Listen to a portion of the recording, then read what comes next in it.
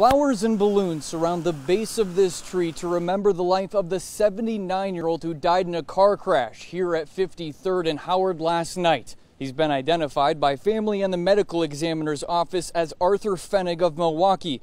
I just spoke with a man who lives in this house. His wife heard the crash shortly after 6. He came outside to find the car wrapped around this tree.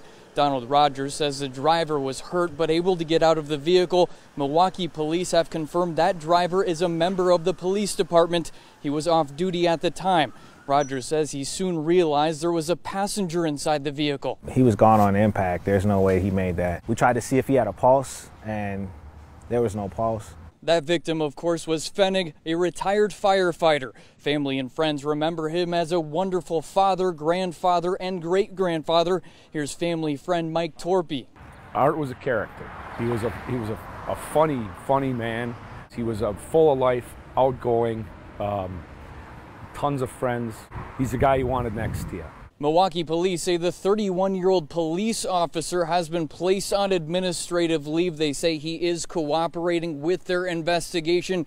Pfennig's family tells me that officer is a family friend and neighbor of theirs. I'll have much more on this story coming up on Live at 6.